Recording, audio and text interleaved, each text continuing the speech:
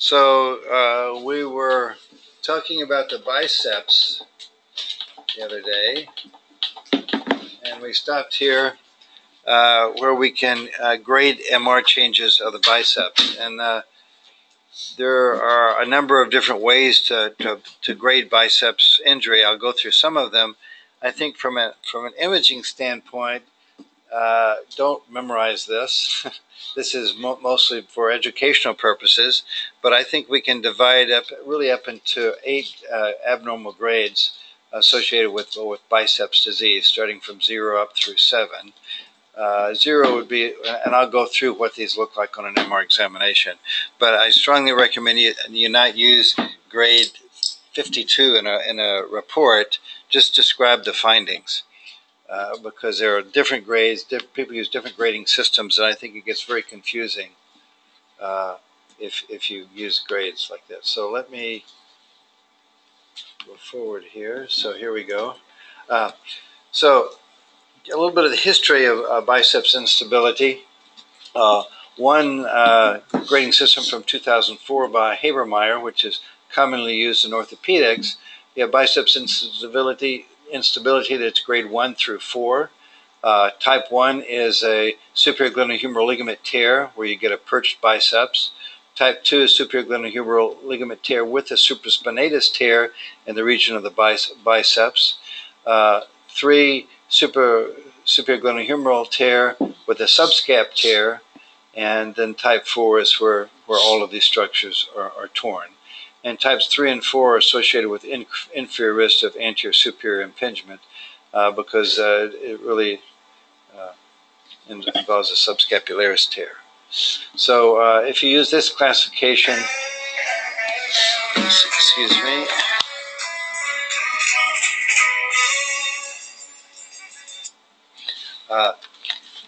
this is just a diagram from the literature from Nakata, which kind of shows locations of the tear. So when we start looking at injuries, when we get around the biceps tendon, remember to try to look for the supraspinatus and the subscap insertions and see if they're involved. So this is not a great image with a lot of motion artifact, but I left this in just as to make a point that we can actually, even if we have a degraded image, we can often get a lot of information from the image. So here we have a biceps tendon that's a little bit flattened. It's in the intertuberous groove in this particular location, but here we can see there's actually a partial tear going into the subscapularis tendon here.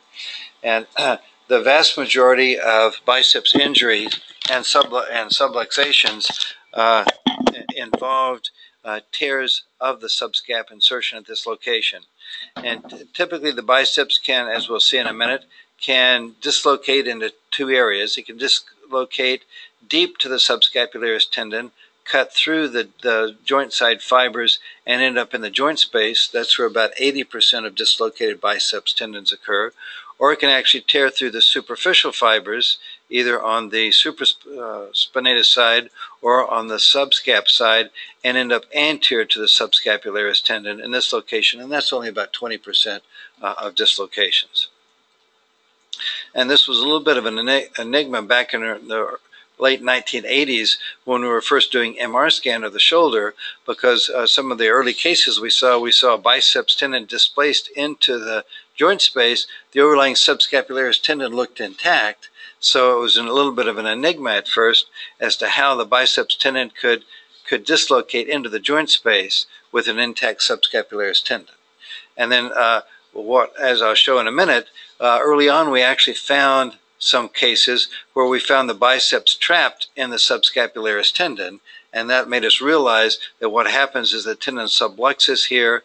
Either the subluxing biceps tendon or a partial tear of the joint side surface of the subscapularis tendon, or both in tandem, occur, and you get a tear of the deep fibers with displacement of the biceps tendon most of the time. So this is minimally displaced, so this would really be a type 0. Here is what we can see on the oblique sagittal images.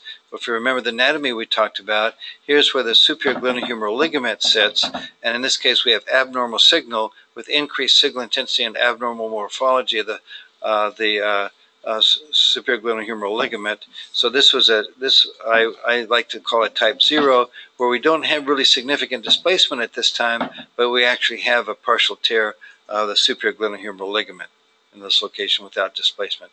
So the coracohumeral ligament is intact, but there's an abnormal superior glenohumeral ligament.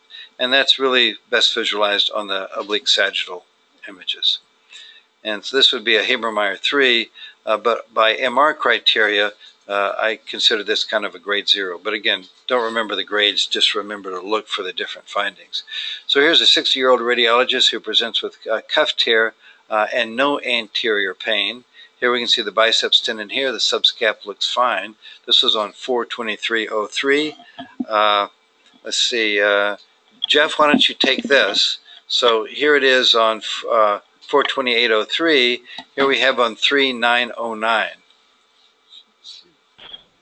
So 6 years later, the patient developed acute anterior pain doing push-ups. And what happened? And, yeah. Go ahead. No. So yeah. So on the right, it looks like a PD fat set image there. And now first thing I'm looking at is the position of the biceps tendon within the bicipital groove, and it looks like that the tendon has looks like it's perched now on the lesser tuberosity. So here it's a little bit anterior, but I would not call this abnormal. Here it's clearly abnormal, where you can see part of the tendon is extending out of the intertuberous groove, which would be defined by a line right across here, right across the anterior cortex for those who can't see the cursor. And then you can see, therefore, the biceps tendon extends outside of the intertuberous groove, and obviously the morphology has changed. And what else do you see here, Jeff? It looks like now we have either interstitial or articular of the subscapularis tendon as well. So now we actually have a partial tear of the subscapularis tendon, which wasn't there before. So now we're actually going from what was a pretty normal exam here to one where we're starting to see the changes that we've been talking about. Jeff? Yes. Would this happen if the arm was at the patient's side all the time and never abducted or externally rotated? So, okay, so you're asking me, would we see this pathology if this arm was never externally rotated? Or abducted? Or ever abducted? Both. So, okay, so you're talking about just in terms of imaging the patient, then? What I'm trying to get to is these do not occur in a patient that doesn't actively abduct and external rotate the arm. In other words, these are usually pretty active people that do overhead things with their arms. So I see. If all you do is crochet and stuff like that, this isn't going to happen. You're never going to get like a partial tear of your subscap then, or is it going to be that you're never going to see the dislocation of the biceps tendon? Right. This needs tension and continuous rubbing. I see. Gotcha. Thanks. Okay, so here we can see the changes in the tendon and the associated injury to the subscapularis insertion. And this would be kind of a type 1. This would be a perched biceps, and kind of the terminology. So with the perched biceps, you have an injury to the transverse ligament, which is the ligament which helps keep the biceps tendon into the intertuberous groove, and typically that's associated with a small injury to the subscap insertion. So this would be type 1. Yes? When you have that perched appearance and that biceps look like a duck, it's not that normal oval shape, does that constitute as a partial tear then? Or is it just... The biceps tendon? Yeah. Well, it's certainly an abnormal biceps tendon. I don't call those partial tears. I call them tendinosis of the biceps tendon with perching, anterior perching, and then I would talk about a small partial tear of the deep fibers of the subscapularis, or the interstitial fibers of the attachment of the subscapularis. So, Deshali, what do you think of this case?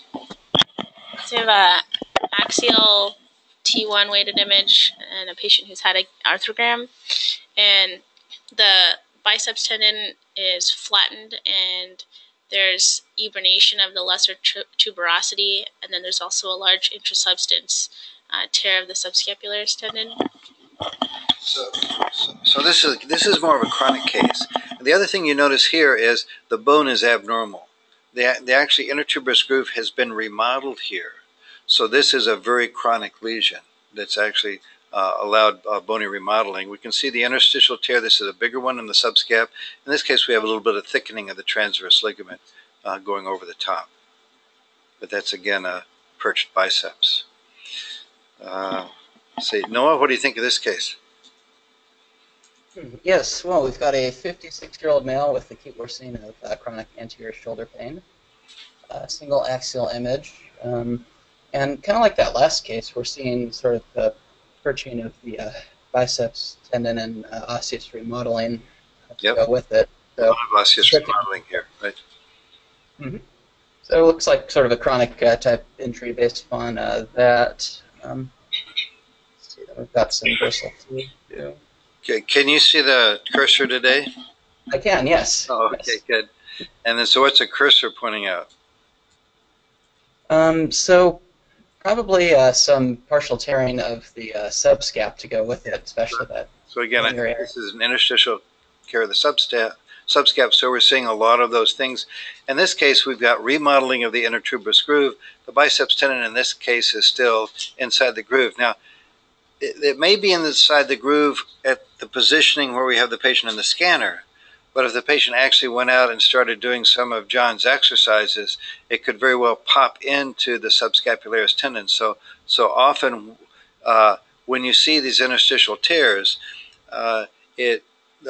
quite frequently, dynamically, the tendon is popping in and out of the intertuberous groove. It's just that often when we see it on MR, because of the way we position the patient, we're more likely to catch it in the groove. So these interstitial tears are important because they typically signify that you've got an unstable biceps. And it tends to be very symptomatic when it's subluxus. Yes, John? What is the cavity adjacent to the biceps tendon? Are you asking me or asking Jonah? I'm asking anybody. Oh, so I think this is actually the intertuberous groove over here. What's happened? We've had chronic perching and subluxation of the long head of the biceps, and this is an acquired remodeling of the humeral head due to the abnormal position of the biceps. I would call that chronic dislocation of the biceps. Fine, I wouldn't disagree with that. Yeah. Do you ever see any kind of cartilage? Do you see any specific lesion of the cartilage with the biceps subluxating? So the cartilage, so the articular cartilage is way over here. Yeah, I mean on the bone. Sorry, I meant on the bone. Yeah. You mean the cortical part of the bone? Yeah, like because you can't see it dynamically. Yeah.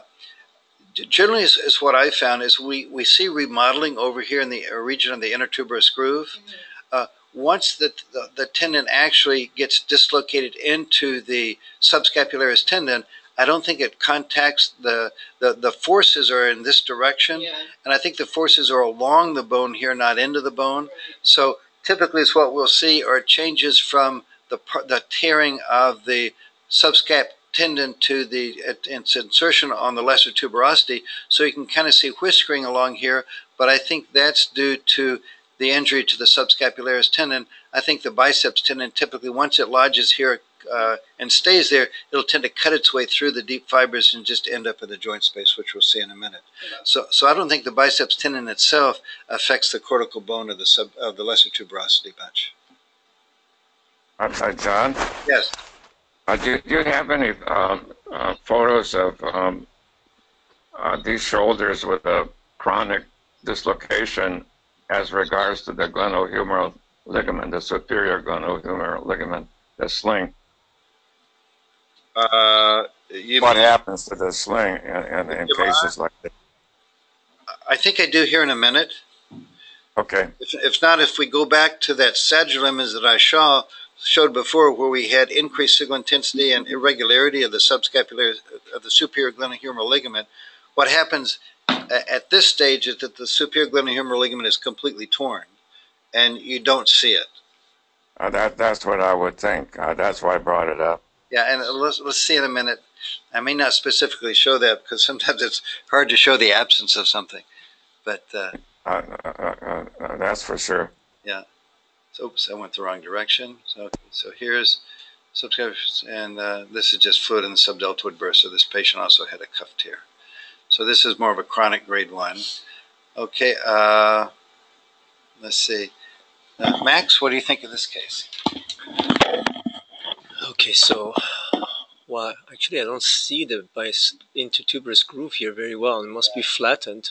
Yeah, we're just a little bit distal to it. It okay. would be right in this location, right? So I don't see a normal morphology or signal within the tendon, which is thinned out. So I'm presuming there's some tear. Actually, this is the tendon right here. Oh, I see. So it's actually thickened. Thickened distally, but okay. So that would be a dislocated tendon, right. Biceps tendon, long-headed biceps tendon. So this is kind of the next kind of stage in the pathophysiology, where you have a dislocated tendon that now stays in the subscapularis tendon. And I think this is not a long-lived stage. I think it's pretty unusual to catch it in this location. And I can remember the first day we saw one of these in about 1989. It actually clarified everything, and it was kind of like a light bulb going off. But this is where the biceps tendon has now dislocated into that interstitial tear in the subscapularis, but it hasn't yet cut itself through the deep fibers and ended up in the joint space. And I like to call this a grade 2 MR. This would be a Habermeyer 3. And then here's let's see, Jeff, what do you think of this case? Okay, so it's low field technique, and we have a T1 axial, T2 axial images, and so what we see is now that the long-headed biceps tendon has apparently cut through the subscapularis entirely, and now resides in the joint space itself within the capsule.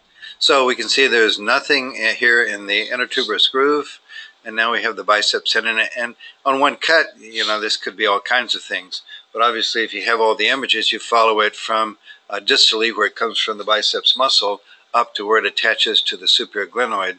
And so it's clear to realize when you have all the images that this is the dislocated biceps tendon, and it's deep to the subscapularis tendon in this location. So we saw this early on. It wasn't until a little bit later that we actually caught the tendon in the process of moving into the joint space, which helped clarify it. So this would be a type 3. And here's another one. These are early images back from 1980s. This is the quality of 1.5 Tesla imaging in those days. So we've come a long way, but here you can see the displaced tendon. And here it's kind of nice. And now in retrospect, what we can see is that there's a very thin but intact subscapularis tendon. This are actually the more superficial fibers. The biceps has come through here, cut through the deep fibers, and it ended up in the joint space. And so we can see intra-articular. So let's see. Jeff, you just did the one recent. Yeah, I did the last one. You did that. I'm happy to do Jonah, why don't you take this one? What are you seeing? Okay, so we've got axial and coronal images of this patient, and we see flattening and dislocation of the biceps tendon there with some tearing as well.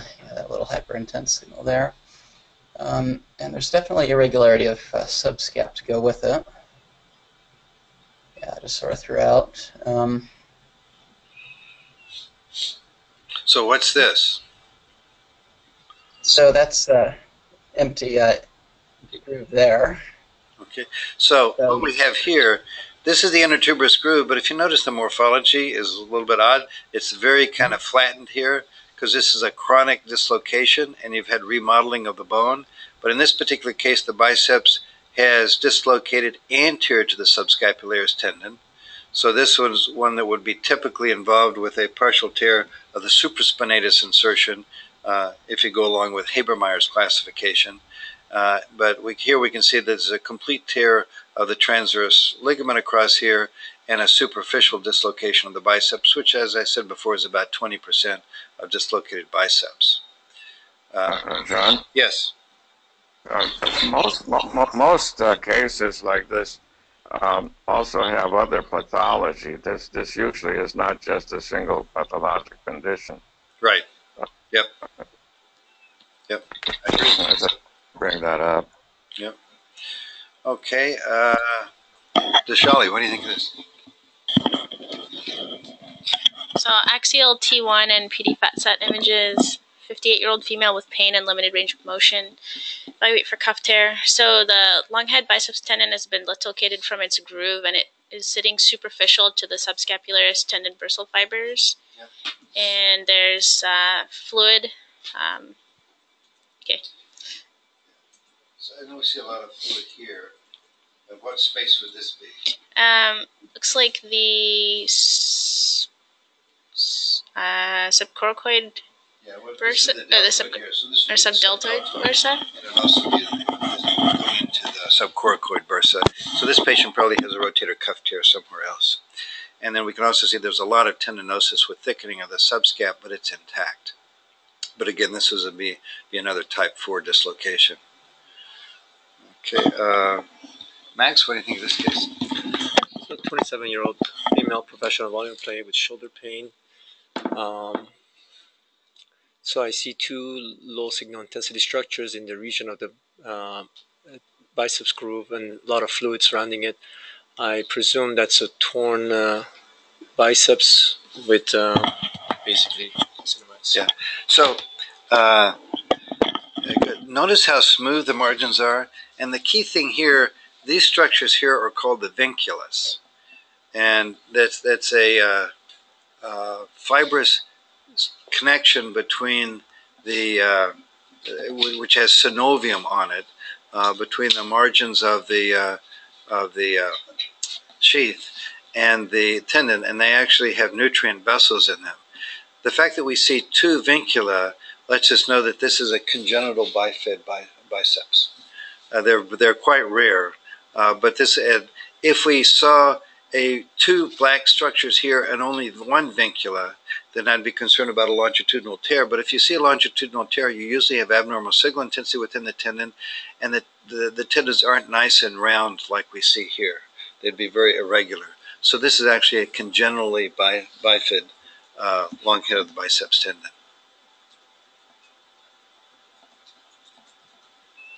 Okay. Let's see.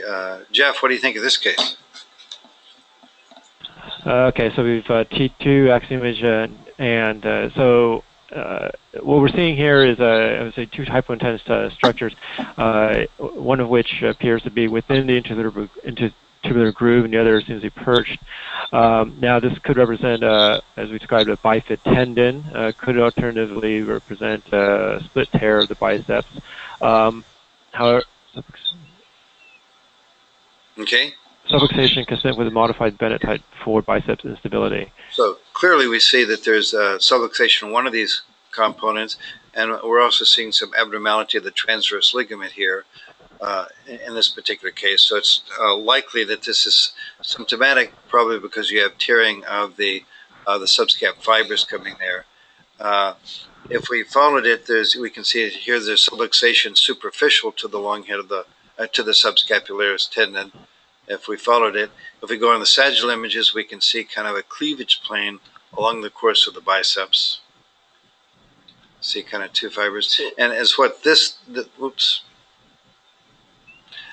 is just distally in this congenital biceps case. I'm sorry, this is the same case.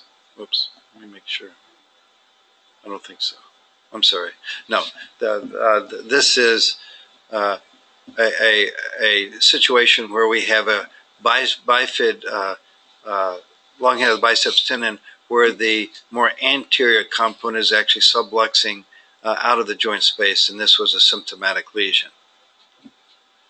So, what's the modified Bennett type 4? That's probably a longitudinal tear, wouldn't you think, John? Oops, that's the wrong one. Not this. This one, yeah. Biceps does split periodically. It does, right. These are nice and oval, and they're nice and dark, and I think we're seeing two vincula here. So I don't think I actually got surgical proof on this particular case, but I thought because of that this was a congenital bifid where one of the bifid complexes is actually subluxing anteriorly. The reason I bring that up is because the bicipital groove is so deep. Yeah. And I would think, because split biceps is not that. The tears are pretty common, right? Oh. Yeah. I really don't know. I'm just sad. Yeah. Yeah. And a Bennett type 4 biceps instability is one where the tendon subluxes superficially here. Okay. Let's see. Who's next? I forgot. Deshali? You have an axial PD fat saturated image where there's a oval low signal intensity structure, long head biceps tendon that's been dislocated and subluxed anterior to the glenoid, and there's full thickness subscapularis tear. So there's a subscap tear and biceps dislocation. And this really it was a full thickness tear here, not partial thickness like we saw before. And this would be a type 5 where we have an anterior dislocation into the joint space, but a complete tear with proximal retraction of the subscapularis tendon. And this is also chronic. We can see remodeling of the intertuberous groove region. Jeff, what do you think of this case? 81-year-old female was injured while throwing a ball, and so we have the axial T1 and T2 images. So in this case, it looks like that the long-head biceps tendon has dislocated. There is extensive, joint effusion synovitis, and I see the subscapularis tendon. It appears to be torn and retracted. I'm saying so, and the long-headed biceps tendon is just into the joint space. So we have at least a tear of the complete tear of the subscapularis, and I'm wondering there might also be a complete tear of the supraspinatus as well. Well, we don't really see the supraspinatus here. Yeah, we don't. But this is another type 5 where you have a dislocation of the biceps tendon into the joint space, complete tear of the subscapularis, and this was a grandmother who was trying to entertain her grandsons when they came over for a visit, and she went out to play ball with them and ended up in surgery. So that triangle-shaped structure anterior to the glenoid looks like the medial side has like a low signal peripheral rim, and the lateral side it's like flattened. It almost looks like a piece of bone that was ripped off instead of like a tendon. Yeah, but if you follow it up and down, it inserts in the superior glenoid notch and extends down distally to the biceps muscle. So I know on one cut I agree with you, but if you looked at all the images, it's the biceps tendon. It doesn't look like she has much of a groove there, does she? I think we're too low, John. I think we're down near the neck of the humerus on this cut. Here are the coronal images. Yeah, I was thinking about that being too low, but I don't know. Yeah, and we don't really see the intertuberous groove well here. It'd probably be over here. But this is the biceps tendon displaced medially into the joint space here. Oh, no doubt about that. Yeah. Okay. Jeff, you did the last one. Jonah, what do you think of this one? Sure. This is a 28-year-old male with shoulder pain after a motorcycle let me show accident. You. Let me show you a couple of images. This is one. Okay. Okay, there's one image. This is the next image. This is the next image. We're going up higher. Wow. Here's the next image. We're going up higher still, and then there's that image. Well, this looks like a pretty severe injury. It looks like he actually dislocated his biceps tendon posteriorly. Right.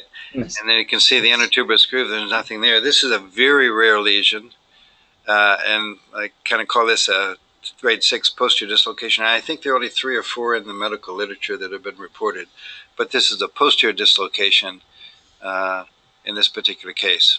So very rare lesion, but it's one of the possible dislocations. Okay, let's see, Dishali. We have axial GRE fluid sensitive and an axial T2 lower in the arm and sagittal T2. And there's a signal void of the within the intertuberous groove, so there's no tendon there. And then if we look on the axial images, there's tendon retraction with fluid around it, and then you can see the waved appearance of the retracted, torn, long-head biceps tendon. So it's been torn from its insertion and it's retracted proximally. Why do you say it's torn from insertion? Oh, I'm sorry. From its origin proximally, and it's retracted distally. Well, it doesn't have to be from the origin. It may be from the biceptal groove or above, or maybe even probably not below, but any place around the groove. Yeah, this can be from the origin, or there's also a weak area that's about a centimeter out in the biceps tendon, about a centimeter from the actual insertion on the superior glenoid, which can tear also, and you can be left with a stub, which sometimes can be floating in the joint space and cause intermittent symptoms. So whenever you see this, you have to look for that, because that may be surgical. If this patient is between 20 and 30 years of age, or in that vicinity, you certainly wouldn't want to tell the surgeon how far it is, because to do surgery on this, you have to do a lot of looking, and you don't want to be doing a lot of cutting. Okay. Yep. And then so the muscle tends to displace distally here, and so you get a large you get a deformity in the arms. What's that deformity called? Do you know? It has a misnomer. It's called a Popeye arm, but actually Popeye had big forearms, not big biceps. So I don't know where it gets that name. I guess somebody didn't watch comics right. But you only if he ate spinach, John. Yeah, right. If he ate spinach. So John, what would be your indications to do surgery on this? The request of the patient and age. Usually you don't do any surgery above the age of 50. Okay. And then now the age of 50 is kind of young. It's getting younger all the time as I grow older. Okay. And then it's primarily for cosmetics, isn't it? Yes, it is. Well, you may improve the function a little bit, but not that much. Mainly you're worried about supination. You can lose about 5% of supination. Usually, initially, you have quite a bit of weakness, but that recovers. So, in a year or two, you probably only lose about 5 to 10%. Yeah. All right. So, do you attach it to the proximal humeral shaft? The biceps gives about 20% of flexion in terms of strength. So where do you attach the tendon on this case? John, where do you do the tenodesis when you do this? In the biceptal groove. Yeah, I've seen it everywhere from around the biceptal groove to more distally sometimes. Yeah. The proximal tears like this one, if this is like a patient in their 20s or whatever and they want the surgery, there are some interesting devices to use to fix the tendon to bone. You can actually use interferential screws that are hollow and also sutures. You do a whip stitch on a tendon, and then pull it one end of the tendon through the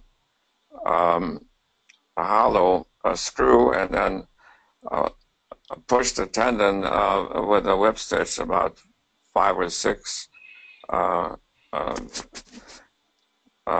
suture segments into the hollow in a humerus about 8 millimeters in size, and then put a screw in and tie the sutures over the top of the screw at the level of the bone. And it works pretty good. It's a fast procedure. It can be done arthroscopically. It probably may be easier to do though with a small incision. I'm not sure. I've never used this kind of a device before. Okay, thank you. I've always done them open, but not that many, because it's pretty rare to see a young person have a rupture like this. Yeah, I think this is an older person. Yeah, I'm sure it's over 50. So that would be kind of the type 7, complete rupture and dislocation. Which means slightly older, you know. Right. See, who's next? I forgot. Who the last one? Max? So we have 3 images. All the 3 are, I think, T2 signal. T2 weighted image. Low field, right? Yeah, I think they're all T2. T2. So we got an empty bicipital groove. And then we have all this edema and retraction of the muscle within the, I believe that's the upper arm. So that looks like basically must be a biceps tendon tear and hematoma within there. So one thing that you can get when you have these acute tears is depending upon the vessels which are injured, you can get large hematomas as well, which need to be described. And this is all hematoma formation here, and that's the displaced biceps muscle down here. And here we can see nothing in the groove, biceps tear. Here we can see the proximal stub is intact. The tear occurred right about here. No, I guess it's more distal than that. So we can see a complete rupture here. Here we can see the biceps tendon attachment to the superior glenoid. And if we follow it down in the bicipital groove, we can actually see that part of the tendon actually goes into the bicipital groove. So this was a tear, as John was talking about, that's in the bicipital groove. And the issue with these, and I think I have an example somewhere, is that this can displace into the glenohumeral joint and produce intermittent symptoms of like a loose body. So sometimes that may have to be addressed surgically if the patient. Yeah, you excise the proximal end. Yeah. And you did the distal end by removing about 20 millimeters of the tendon, because it's too long to put into the bone otherwise. Yeah. So this is a fairly rare location of the tear, but it's an important one to describe in the report if you see it. So you have to look for it. Okay. Jeff, what do you think of this case? 53-year-old female with pain and decreased range of motion, and we have looks like a PD fat at I think actually, T2, both field T2, the sagittal image of the shoulder and in the area of the let's see here. It looks like it. So I'm looking here is the biceps pulley, and it looks like the superior glenohumeral ligament, I think is ruptured there. I mean, it's a hyperintense signal in the area. I would expect that location. Yeah. So the superior glenohumeral ligament, we talked about its anatomy before. It's going to be coming off right in through here, but we're really at the level of the superior glenoid. And this okay. What's this big thing back here? Oh, that's true. So we're seeing something that's essentially a sitting structure, low-intense structure. It's deep to the supraspinatus, superficial to the glenoid. And we're seeing, okay. So on this T2 coronal image, it looks like a biceps stump of the superior labral complex. Yeah, and that we can see that, forget the partial tear of the supraspinatus, we see no real tendon in the biceps, just this little, probably result of an old vincula that's left there. So that's the stub. So this was a biceps tear with a large stub back that, in this case, I think they did go in and resect the stub, and they did a tenodesis of the distal tendon. Okay, Jonah, what do you think of this case? Right, so we've got, say, a single sagittal, I think, T2 image, and I'm seeing some fluid signal around the biceps tendon. Wait. Here's the biceps tendon here, right? Yeah, more intermediate Lateral signal. to its insertion on the superior glenoid. This is the area of the rotator cuff interval, which should be full of fat, right? But here we're seeing that the fat's replaced by fibrous tissue around in this location. So the other thing that can occur and produce symptoms in this area is scar in the interval, which typically is associated with symptoms of frozen shoulder. But this scar can also attach to the biceps, and you can get symptoms of biceps pain as well, probably because you can injure with scarring attached to the biceps tendon. When you put strain on the biceps tendon, that can increase the symptoms associated with the frozen shoulder. So this is occasionally look also for scarring in the rotator cuff interval, which may be affecting the biceps. One thing I'll mention is the biceps is an extremely sensitive tendon. As you know, it's covered by a synovial membrane, and there are a lot of nerve fibers going in there, and a very, very sensitive area.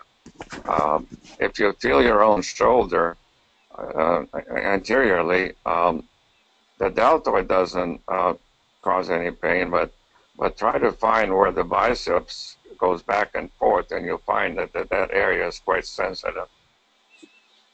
Thanks, John. Okay, Shali. So we have two axial T1 weighted images and a sagittal T2 weighted image. And there's suture anchors within the humerus from prior presumed rotator cuff repair versus could this be from a tenodesis? So this really isn't the right location for supraspinatus anyway. Maybe a subscap. We're getting close to the biceps tendon, and if we look here, this is actually, you can't see it really well here on these low field scanners, but this is the biceps tendon coming up to the suture. So it's from a tenodesis. So as John said, one location is near. I can't hear you, John. So as John said before, one of the locations where you can do the tenodesis is near the intertuberous groove, and this is a tenodesis of the long head of the biceps tendon, and this is the suture anchor. Yeah, that's a little high, by the way.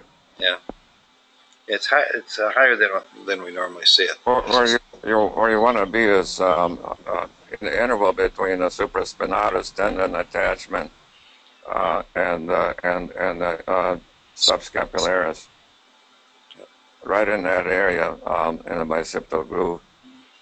In other words, little distal to this. Just distal to that area, yeah. Here's the subscap coming in. Okay,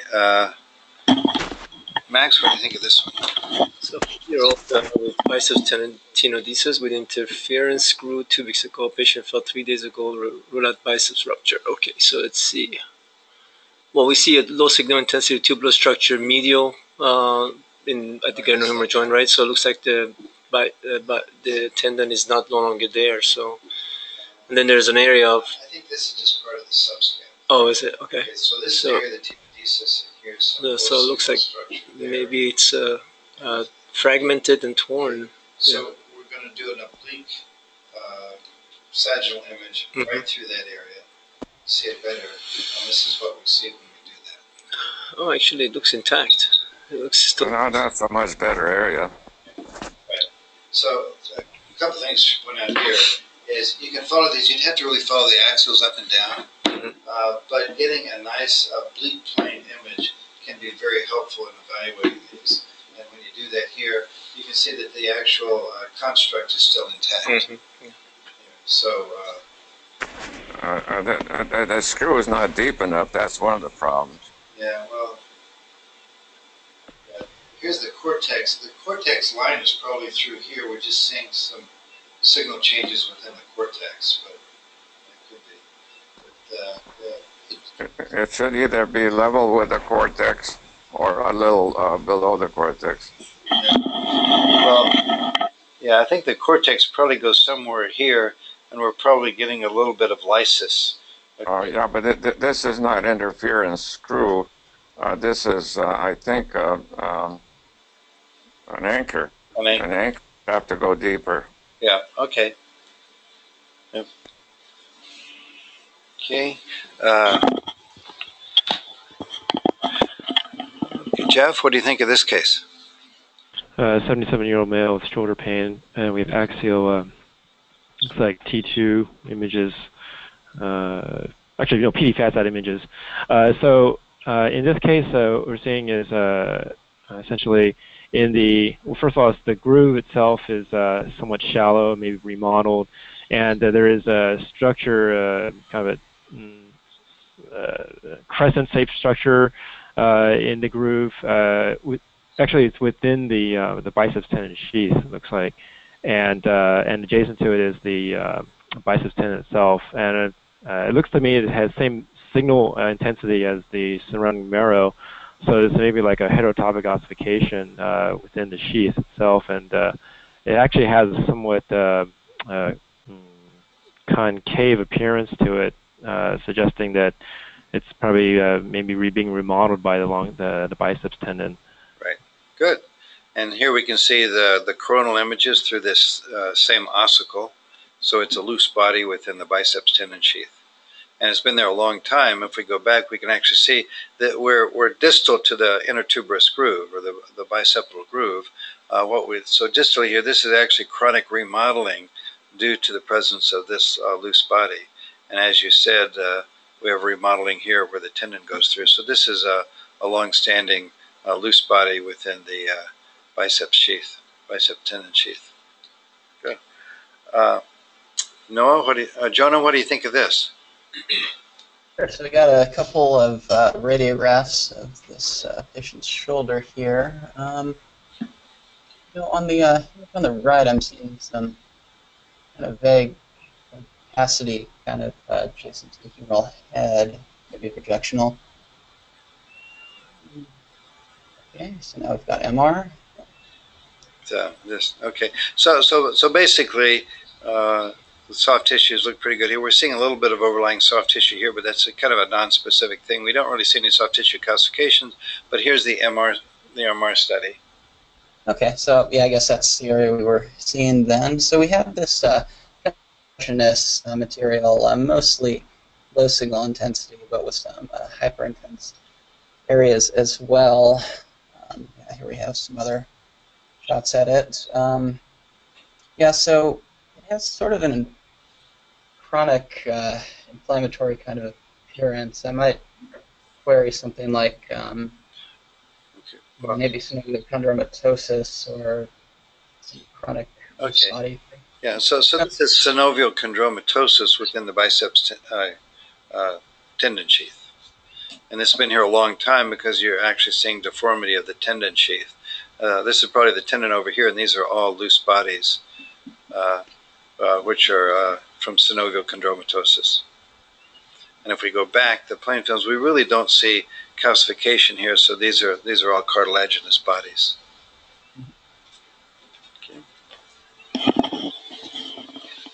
I'm a 40-year-old female with anterior shoulder pain after working out. So we have two axial T2 weighted images, and there's a irregularity on the first image. There's a irregularity to the posterior aspect of the humeral head, and then there's also further down, more inferiorly, a larger area of irregularity along the infraspinatus insertion. Traction injury back here, but that's not what her symptoms are. Yeah, no. There's also this intermediate to high signal intensity collection anterior to the subscapularis tendon, which looks like it communicates with the biceps tendon sheath. And then on stir imaging, coronal images, it's hyper intense. So with the speckled appearance. So again, synovial chondromatosis can have this appearance. So sheath surrounding by debris.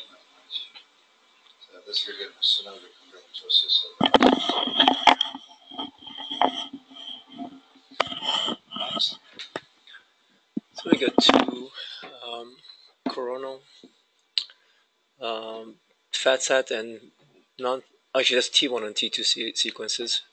We have. This is probably T1 and PD fat sat. Okay. So we have a lot of fluid. Okay. A lot of fluid. I think that's within the tendon itself, distending the tendon. I think in this, or is it surrounding the? Maybe the tendon. So thinned out tendon with fluid around it. Well, that looks like it's within the tendon. So could that be the intratendinous cyst? Good. Yeah, that was an intratendinous. Very good. Okay. Jeff, what do you think of this case? Okay, chest pain rule out pectoralis tear, and we have a T1, T1 image. So what we're seeing here is the pectoralis muscle, and then just on the very edge of the periphery of the image, I see the humerus, and I see this hypointense linear structure extending from it, and that, I believe, is the pectoralis tendon, and it looks like it's intact at its insertion. What at its insertion? Intact. I think it's intact at its insertion. I'm always amazed at how thin this tendon is. The reason it's strong is because it's long. Its insertion is a rather long insertion, but the tendon itself is very thin here. So this is a T1 weighted image. Now, we'll see in a minute that this is actually abnormal morphology of the pectoralis tendon. I mean, the pectoralis muscle. This patient is very well developed, obviously a weightlifter. So there's the tendon. This is what the PD fat set images look like. Okay, so the PD fat set images, we see essentially a large defect anteriorly within the pectoralis muscle with surrounding edema and hemorrhage. So there's actually looks like essentially probably very close to full thickness tear of the pectoralis muscle. But the muscle belly itself, although the tendon is intact. So as you're alluding to there, the really important thing here is to determine where the tear occurs. In this case, the tear is completely within the muscle belly. In this case, and I agree with you, it's basically, essentially a complete tear. The tendon itself is intact here, and that's important because the tendon can be a surgical lesion, whereas the muscle belly tears are non-surgical type lesions. And here are the sagittal images showing the tear going into the belly of the pectoralis muscle. And here are the coronal images showing the tear. But this is a tear within the muscle itself, and the treatment really is conservative. Was it a football injury, you think? Because I mean, this was weightlifting. This was a bench press injury. He's going to need a prosthesis to make him look muscular. Jonah, what do you think of this case? Okay, so we're ruling out a pectoralis tear. We've got an axial and a sagittal image. And yeah, it looks like on the axial image we're seeing some irregularity of the pec tendon itself, perhaps, if that's where we are. Yeah, and so it looks like perhaps even. So these are low field images. So what's the pathology here? So I'm concerned that this is a tear of the pectoralis tendon here. Since we're talking about the pectoralis, that's a good choice. Where is the tear?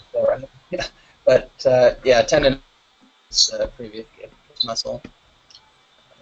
So here's the pectoralis muscle end. Here's the musculotendinous junction. There's the tendon, and it should be straight going over the biceps and attaching over here.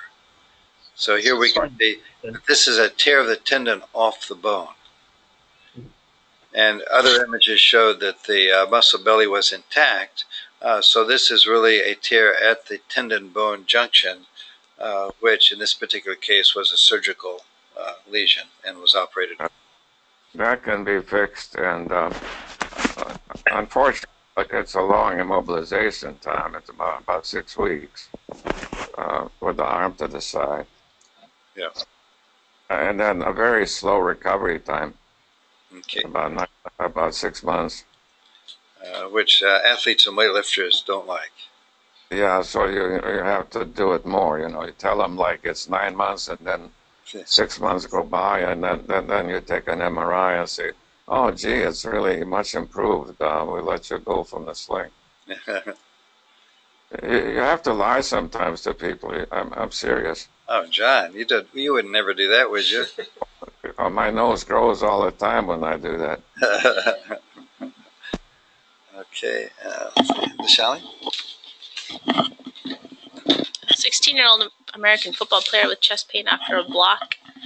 And these are axial T1 weighted images. And so you see the humeral diaphysis, and there's a low signal intensity stump there. And then there's a gap at which there's increased T1 signal intensity, and the proximal aspect of the pectoralis major muscle. So there's a myotendinous tear with hematoma. Okay. So this is a musculotendinous junction tear. So this isn't in the muscle. It's not just the tendon. It's at the musculotendinous junction. And here are the axial images where we can see that separation in this particular patient on the PD FATSAT.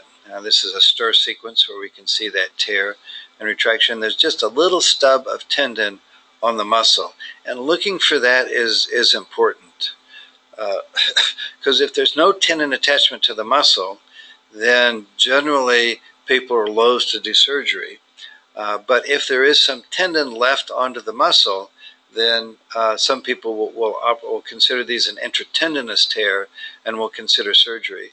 And this patient actually went to surgery. John, what do you think of that?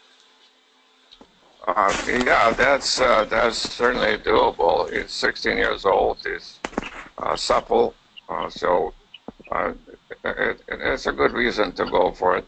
Yeah. So finding this little nubbin of tendon is important. I've seen a few of these where there was no nubbin, where they also operated on them, but no nubbin, get it. It's not going to work. Yeah. I don't remember the outcome of those, but when you see the tendon, a little bit of tendon here, then this patient is a much better surgical candidate. So it's important to describe that in the report, and you have to look for it. Sometimes it can be subtle. And then here's just an old tear where we can see some fatty replacement. There's some fluid around it on the T2, but there's fat in the area of the tear, which indicates that it's a chronic tear with a little bit of fluid around it.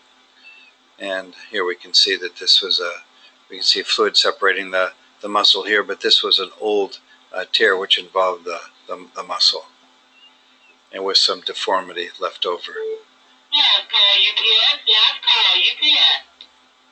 I suspect maybe some stem cell treatments have been tried in this, but I really don't know. Yeah. Because that's such a new field. I'm not sure. You can get the stem cells from the abdomen and then spin them down and inject them. Yeah, I don't know the literature. I'm sure it's been tried. I would be shocked if there were any good studies to show efficacy. I haven't read any, but it's certainly a good idea to try, I would think. Yeah. In an acute phase. Right. Let's see. We're out of time. Why don't we stop here? I think we just have a few things to finish up in this area tomorrow, then we'll go on to the next topic. Okay, thanks everyone. Thanks. Thanks, Bruce. Have a good one. Hey, John. Yes. How about